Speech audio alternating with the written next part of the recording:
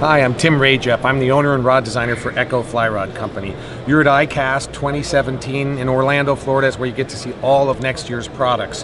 One of the trends in switch rods is that the idea of a switch rod being a rod that you'd use for one or two hands is kind of gone. Most people, probably 95% of the people, use switch rods as small spey rods. With two hands on the rod, you can actually lengthen the rod and gain a little bit more distance, better control of your line. So this year we created the Echo Swing Rod. It's a switch and a spey rod. In the switch, the 6 weight's 11 foot 6 inches, the 7 weight's 11.7, and the 8 weight's 11 foot 8 inches. That means for in the mid $200 price range, you get to start out with a rod that you won't outgrow. It's incredible performance.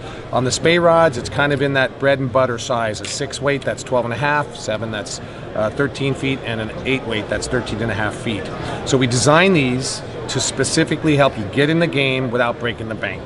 So check out all of our products online.